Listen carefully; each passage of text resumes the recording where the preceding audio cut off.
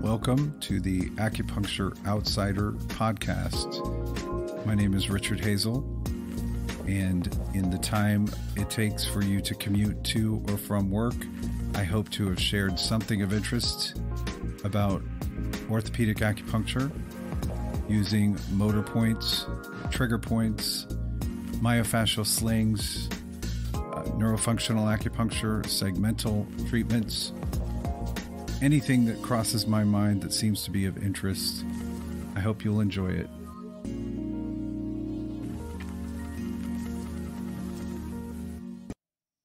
Hello and welcome to another episode of the Acupuncture Outsider. This is Richard Hazel, and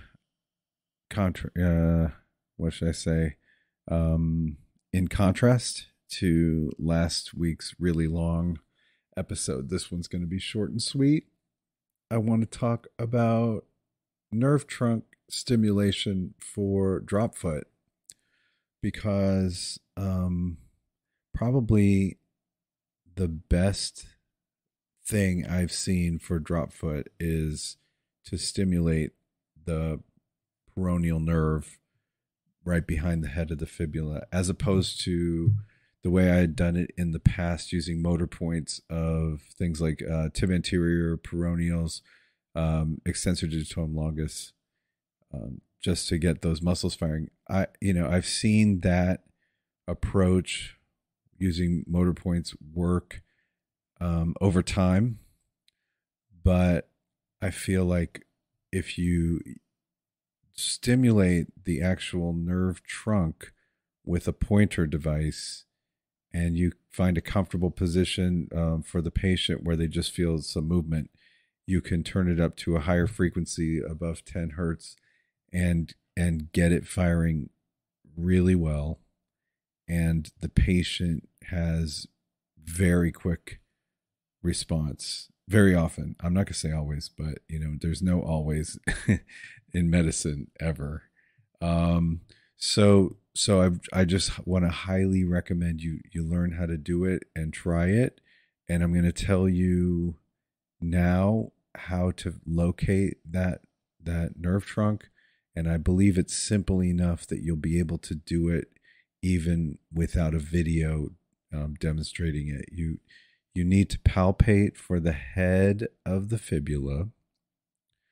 And you're just going to roll your thumb back behind the head of the fibula, and you can probably even sort of strum across where that nerve bundle is going to be. You can kind of feel it.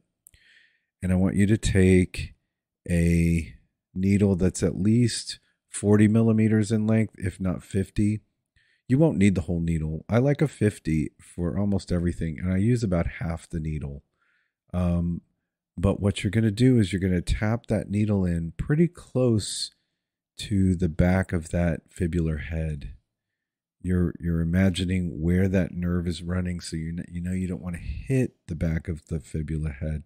You need a little space because you don't want to be actually hitting the nerve, and you don't want your stim to be irritating to the nerve. You need it. You need the electric stim to kind of bleed over a little into where that nerve is without being on the nerve, so that you get a really strong firing of the muscles with zero discomfort. So that's the goal. If there's discomfort, you need to move your needle and just pull it back a little bit.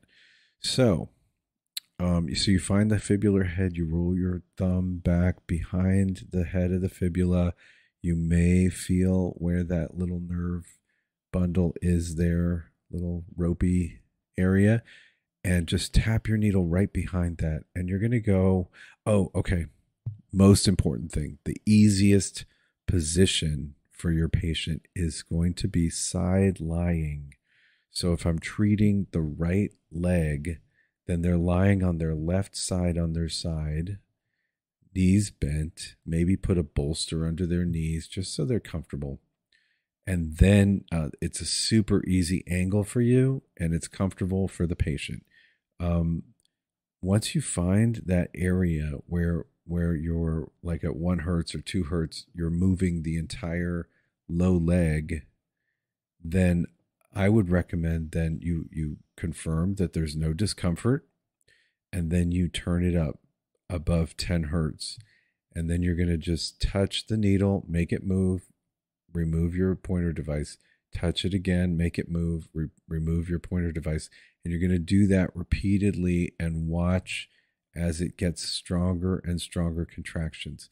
Now, if your patient is fine with it, meaning it makes them laugh and they don't mind, then you could hold it there longer, 1, 2, 3 seconds, something like that, to get really good strong contractions, up to maybe 4 or 5 seconds if they can tolerate it. You don't have to do that.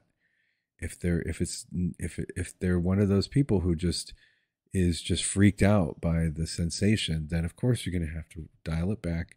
You might even have to consider putting it down at 1 hertz and just run Ito for 5-10 minutes, just pulsing. I personally feel like the low hertz, the low frequency is not as effective as the high frequency when it comes to the nerve trunk stimulation for drop foot. I really think that high frequency is doing something more than just a low frequency pulse. Try for yourself, see if you agree. That's just my opinion based on clinical experience. It's not something I read in a book. So I can't tell you that, there's some person who has said this is the way it has to be. But I think there are plenty of people who would agree with me that the higher frequency works better and faster for something like this. So try it. Next time you have a drop foot patient, try doing that stimulation. And you really don't have to do it for very long. You just need to get really good, strong contractions. If you're familiar with working on inhibited muscles like glutes or serratus anterior, then you know what it's like when you start getting contractions and then they get stronger and stronger and stronger. You'll know this. You'll see the same thing with those low leg muscles. Should be the tib anterior, the extensor digitorum longus, the extensor hallucis longus, and I think that was it. The peroneals, and they should everything should fire. Oh, peroneus tertius is in there. Yeah, you'll see them all fire at the same time. So it lifts the toes, it lifts the tib anterior, and it'll evert a bit. It's beautiful. For somebody who's had drop foot for a while, this can be a real game changer. So give that a try next time you have somebody with drop foot, and see if you don't agree that this is the best way and best course of action for treating drop foot. Okay, short and sweet.